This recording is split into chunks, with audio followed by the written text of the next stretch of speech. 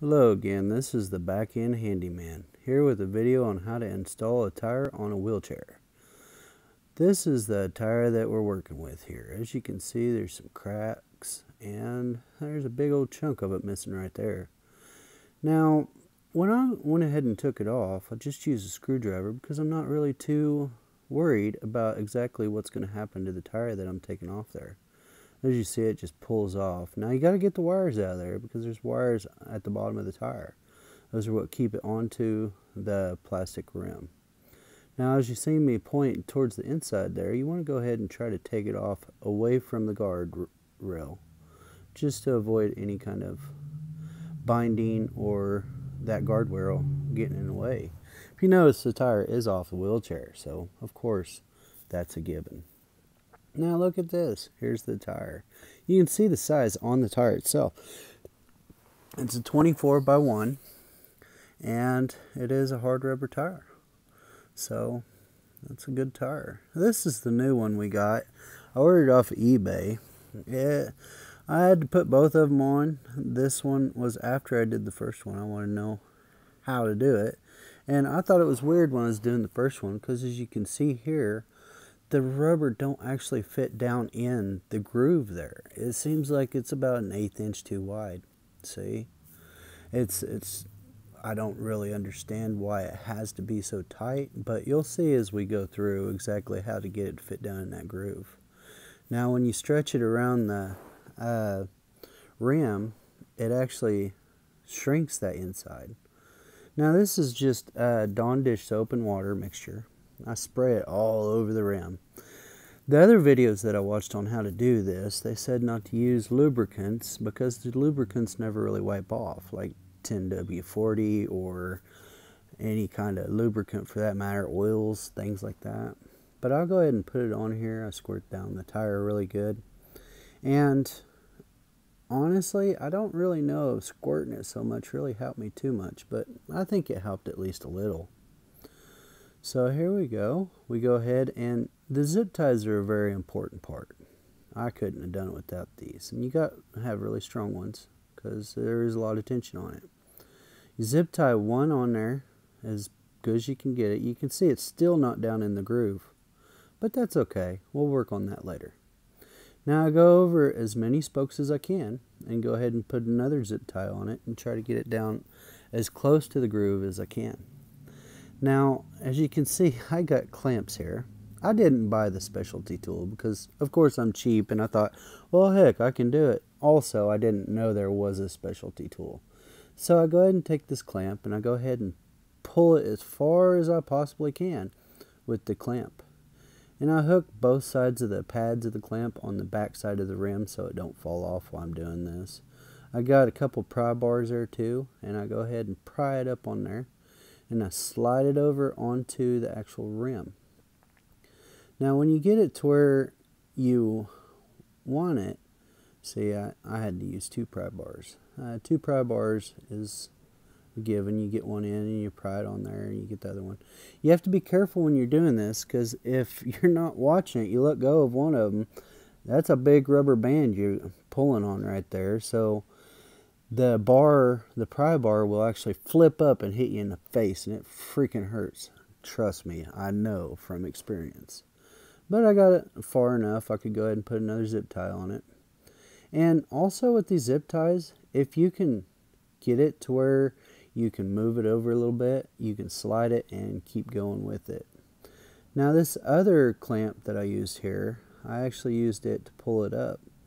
It turned out that the other clamp didn't really help as much as I thought it would, but I went ahead and got it close enough I could go ahead and start prying on it again.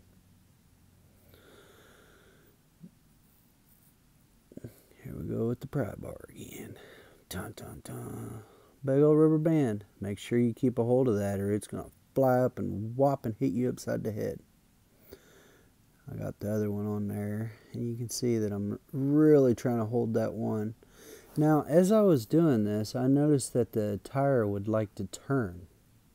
When it turns, I didn't get either one on perfectly flat with the rim, so therefore I had to come up with the method of turning it after it got on the rim.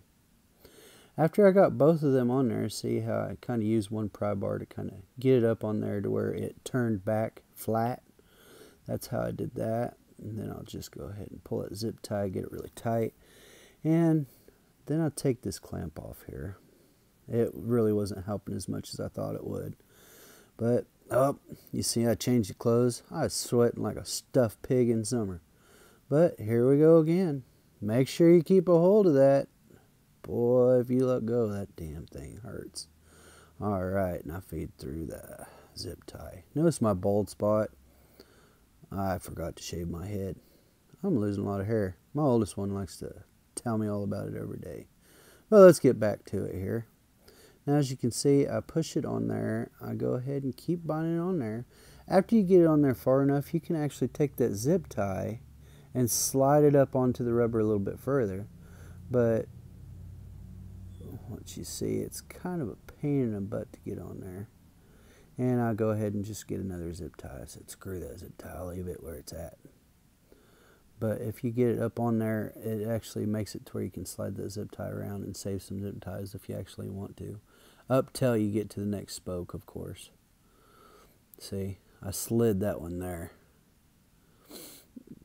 And then this is towards the end. I already took the other clamp off. I guess I cut that part out. I apologize for that. Just trying to get this done. This actually was a lot tougher than I thought it would be. If you have the chance to get the tool, get the tool. Now, as you've seen there, I have it around the outsides. I still have that one pry bar stuck in there because I was thinking I could go ahead and slide it around to straighten the tire out.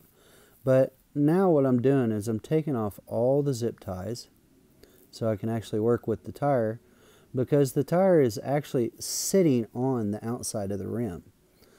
But there are spots where it's kind of crooked. As long as it's on the outside of the rim, you no longer need the zip ties anymore. But see, I got the pry bar there, and then I'll bang it on the floor. Beat on it. That's how we do it. Damn tire won't go in it, but look at this. The tire snapped in there. Even after you get all that tension on there, you still have to smack it across the floor. Boom! Smack it. Beat that damn tire on there. It is such a pain in the butt. When I first got these tires and I put them on there, I thought, no way in heck that tire's going to fit inside that rim. I thought it was ridiculous. I got ripped off. But looky there. I finally got it to where the tire is pretty much on the rim. Now there are still spots, I think, where the tire was kind of turned. And then I get the pry bar. Where it's turned, you'll have a little bit of a gap. You can fit that pry bar in there like I'm doing right now. You can't really see because I'm an idiot and how I put the camera. The camera's kind of pointing at my boobs. Hope you like that. But I get it on there, and then I go ahead and I'll slide that bar around. As you slide it around, you hang on to it with your legs, and as you slide that bar, it actually straightens the tire on there to where you can actually take it and just start beating on it again to where it'll go down inside the groove. That's where this lubricant should help. Is when you go to beat it on there, you shouldn't have to beat it as hard. But there you go. See? It all fit down in there, just slapping it on the ground. You don't want to beat it too hard because that is a plastic rim and you could break that rim. And watch out for that guard thing there, because you can bend that as well. Looky there, time to put it on the wheelchair. Yay, I am screwing my bolt. And then you got the back nut. The bolt threads all the way through, but the nut you want to tighten on the back side to make sure it don't back off inside there. Then look at my fat butt. I'll probably need one of these things here pretty soon, but look at there, I'm a model on the wheelchair. Yay! Thanks for watching. Subscribe, like, and hit the bell.